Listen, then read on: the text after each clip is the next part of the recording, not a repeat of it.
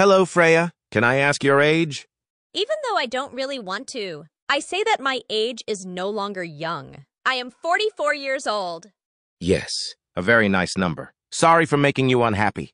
It's okay, Adam. It's the truth, and I can't change it. Instead of feeling like I'm older, I love myself more and make life colorful. That is my life motto. I also spend time with relatives and do more good things for the community, which makes me live happier every day. In fact, I used to be a workaholic, to the point that family arguments were because I was too neglectful of family matters. My husband and I were on the verge of divorce. To be more precise, on my 40th birthday, my thinking began to change. I look back at all the problems and see myself as bad. I've been living so wrong all this time. My mother was sick and lost a lot of weight, but I didn't realize it. My son stopped sharing things at school and was distant from me, and I didn't pay attention anymore.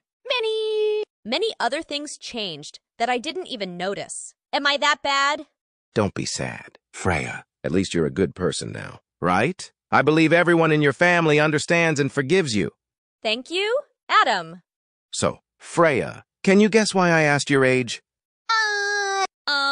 Our topic today must be related to age. Right. As for more details, it's quite difficult for me. That's right. I think this will be an interesting and engaging topic. What is Meghan doing at age 43? It's quite interesting. I think there will be a lot to talk about. But wait, we can probably talk for 2 days and still can't finish this topic. Do you believe it? That's right, Freya. We will discuss. What did Meghan do at the age of 43 that impacted the fashion industry? I just want to summarize it briefly in one word: disaster.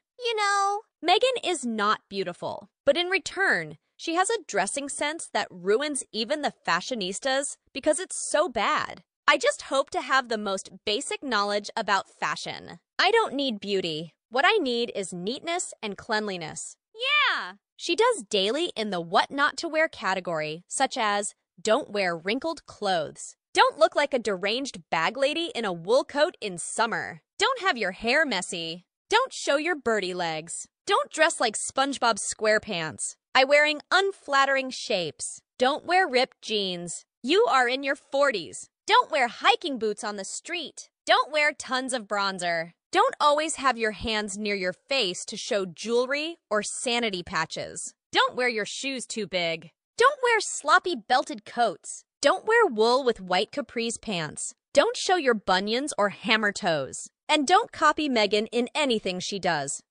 Oh, the list goes on and on. For a thin gal, she sure looks different from the back. Broad back and huge wide rear. I would do my best to hide that. She's built like a box. Clearly, she clueless how to dress for her figure. Adam, do you mind when I say straightforward things that are a bit delicate? Of course. You just say what you think. And of course, the wearing of proper foundation garments that the bag lady of Montecito seems to not have. There is a horse somewhere growing its mane back. Why can't she purchase and wear proper fitting bras? That is a dress requiring head-to-toe Spanx or Skims.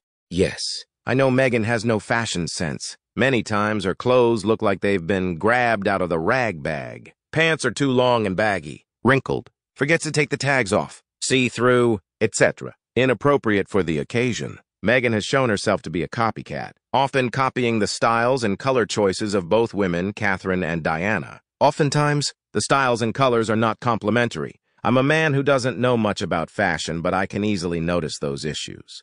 You're quite sophisticated. Adam, I feel like Meghan is someone who doesn't know how to control herself. A smart person is someone who knows his or her strengths and weaknesses to take the right steps to further develop.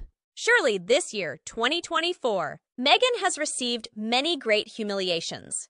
Sierra Pardo, the former chief creative officer of Rihanna's Fendi Corporation and the president and founder of Mioho, has made a bold statement by turning down Meghan Markle's endorsement for a place at the 2024 Paris Fashion Week. Pardo! Known for her artistic vision and cultural influence, her decision stems from her disdain for Markle's controversial past and present. which she believes have had a detrimental impact on the fashion industry and the world at large.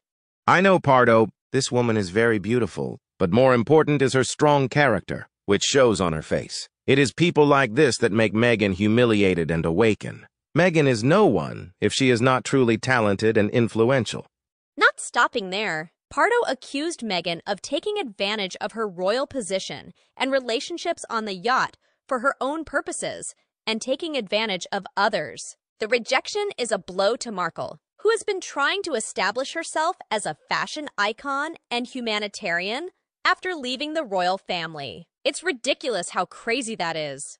Not stopping there, Pardo accused Meghan of taking advantage of her royal position and relationships on the yacht for her own purposes and taking advantage of others. The rejection is a blow to Markle, who has been trying to establish herself as a fashion icon and humanitarian after leaving the royal family. Pardo also bluntly told Meghan to stay away from her brand. It's really nice to hear. She deserves to be my idol.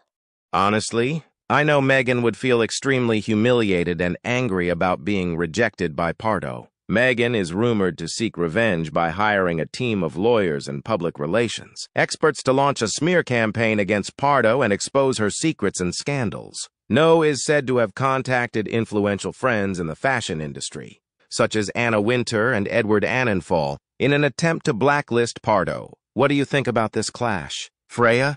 I think we all have an answer in our hearts. Meghan is no match for Pardo. Meghan needs Pardo, but Pardo doesn't need Meghan. Meghan no longer has a place in society. Friends will be complicit and will be ostracized if they listen to Meghan. And they were all seriously delusional when they thought they could put Pardo on the blacklist. Also this year, Vogue's editor-in-chief dropped Meghan Markle from the iconic cover, citing, "There's no place for her." I absolutely feel this reason is too convincing. She is no one, has no influence, does not transmit positive energy, and even destroys unique designs of famous designers. So what qualifications does she have to appear on the magazine cover? It's clear that what Meghan has is going against the demands of fashionistas. Look back at the frumpy outfits when Meghan appeared. I can't understand who came up with the idea for those clothes. Whoever it is, it's too bad. That's why YSL CEO Francesca Bellatini banned Meghan Markle from the brand. Well, to put it briefly, I firmly believe that if you don't want your brand to have its reputation, quality, and luxury lowered, it's best to stay away from Meghan. Can you see?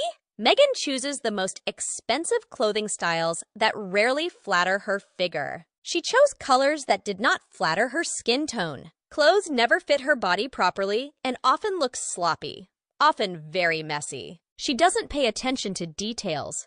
How many times has she appeared with a clothing tag dangling from the hem of her pants? Meghan's latest outfit disaster was in Nigeria. Nigeria's first lady found Meghan's outfit choice inappropriate. Her backless and low-cut outfits were too much for a conservative country. So despite spending a six-figure sum on new designer outfits, she appears to have been ill-advised. Also, it seems that Meghan has become so proud of herself that she has overestimated her importance, lost her sense of humor, and forgotten that she is just a normal woman who happens to track down a member of the royal family and beat the poor guy until he proposes to her. But aside from the pre-wedding tantrums, being rude and abusive to one of the 3-year-old bridesmaids, and even making the 3-year-old girl cry, can someone explain to me how an adult woman, new to her fiancé's family, and likely to marry into that family, still behaves as if she is most important on this planet? Poor Harry! I hope he still has enough strength to protect himself, but I doubt it. That's because she never listens or takes advice from anyone. Bigotry and revenge have destroyed her in her own life and her choice of clothes. As long as she wants, she will do it without listening to anyone. So the one in trouble is her. Inappropriate clothing in Nigeria is a lack of respect for the people and culture here. Don't ask why everyone hates Meghan so much. I wonder if we should take Meghan as a lesson for ourselves. We should avoid people like Meghan in our lives, right? Thank you for Freya's appearance today. Thank you for watching our video. We will continue to discuss interesting topics in the next videos. Please support us. Don't forget to like, share, and subscribe to the channel. Goodbye and see you again. Goodbye and see you again.